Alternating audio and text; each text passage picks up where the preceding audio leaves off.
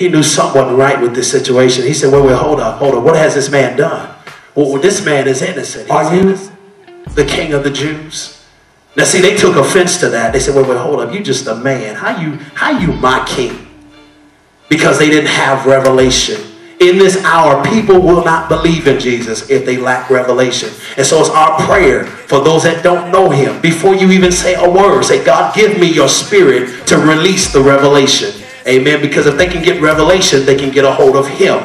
Amen. And this is why it's so hard to get into your Bible without revelation. You got to say, God, reveal your truth. God, will you jump off the page and shake me up? Amen. Amen. Hallelujah. So Paul, he asked him, are you the king of the Jews? Jesus, he doesn't fear. He says, yes, I am. He says, yes, I'm the king. And in metal pieces and things attached to a long rope. And they begin to literally beat Jesus across the back, ripping his flesh. Come on now.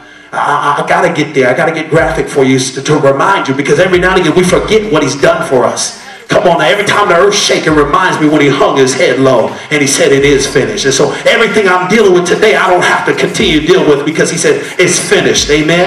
And every time the earth shakes, he said, listen, I'm soon to return. Did you know that when the earth shakes, it's a birth pain?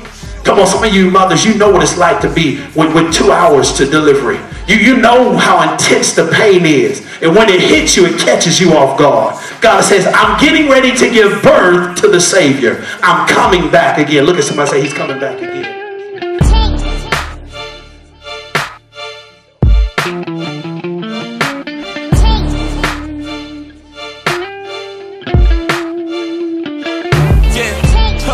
And you done had it with this. If broke is a habit, I guess you back at it again. You need a